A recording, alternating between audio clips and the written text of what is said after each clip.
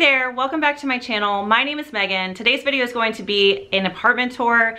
My husband and I just recently bought a home and we are getting ready to move in like 3 weeks. So before I do that, I want to take you guys on a tour, show you the place. About 9 months ago, we moved in here after we sold our home and we completely downsized. And I did an empty apartment tour. If you missed that, I'll go ahead and put a card up here so you can watch it. And it's neat to see the contrast between how this place looked before we moved in, and I was really unsure of how it was going to function, to now where I feel like very comfortable in this smaller space. I've made it function for our toddler, our newborn, and ourselves, and I'm going to share that with you guys today. So I'm going to do this in 2 parts. The first part I'm just going to take you through, I'm going to show you everything, and then the second part I'm going to take you back through some of the rooms and give you a little bit more detail. If you don't already follow me on Instagram, I'm at Megan Belle Made.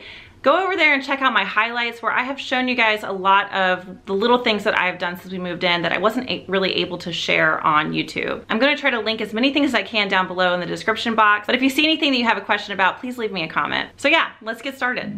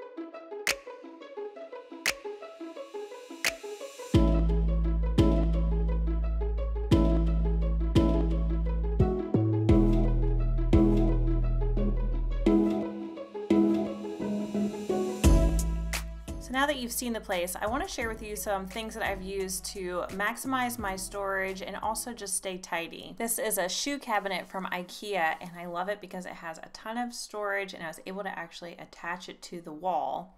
I made over this piece in a previous video and it has so much storage in it. You could easily find something like this on Facebook Marketplace to hold extra items. I have an Instagram highlight on how I added doors to this IKEA bookcase that stores all of my extra books that I don't want on display. This TV/media console has so much storage in it, and I actually have a video on how I made it available on my channel. Not only are these IKEA bookshelves enormous, but they are inexpensive and they have so much storage if you add the drawers. I added extra seating here in the kitchen and I have an Instagram highlight on that. And I also added shelves above it so that I could have some extra pantry storage since we don't really have much of a pantry here in our apartment. We have a pretty small dining room that shares our laundry room, as you can see. And I recently did a dining room makeover for a small dining room, so you'll have to check that out if you have a small dining room as well. We don't have a lot of closet space here, so having extra storage in the bedroom is key. I made over this IKEA dresser not too long ago, and it has been the perfect size for both my husband and my clothes without being too bulky. Since our room is small, I didn't want tabletop lamps taking up too much space, so I installed these sconces. And they're actually plug-in. I just used these cord covers from Amazon and painted them to make them look a little more intentional. Closets like these just have a shelf on top and then a rail for clothes, but there's so much wasted space at the bottom. I added these shelves with drawers from IKEA and it has been such a game changer, just holding all of our extra little toys and items.